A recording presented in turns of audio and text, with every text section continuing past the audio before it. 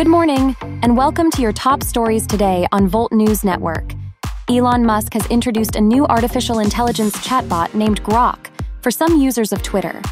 This is the first product from his new AI startup company, XAI, just 2 months after founding it. Grok is positioned as a rival to other AI chatbots like ChatGPT, Bard, Claude, and others.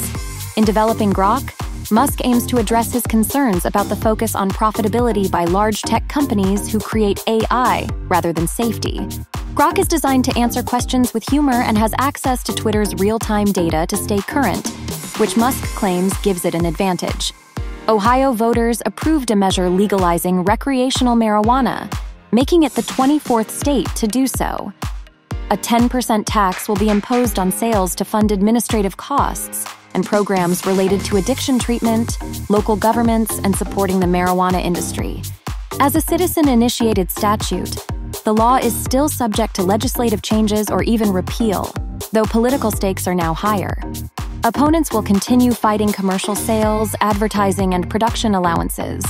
Supporters urge lawmakers to promptly enact the voter-approved law. In nerdy news, Nintendo has announced it is developing a live-action film based on its iconic video game franchise, The Legend of Zelda. The film will be co-produced by Nintendo and Sony Pictures Entertainment.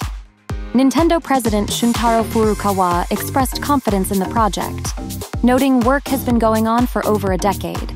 Veteran Nintendo executive Shigeru Miyamoto echoed this sentiment, stressing the film will only be released when it is ready.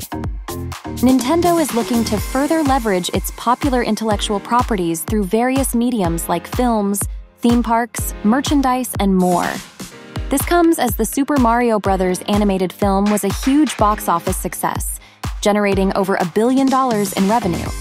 Thanks for watching. This has been Volt News Network. Have a great rest of your day, and tune in later on for your top stories tonight. See ya!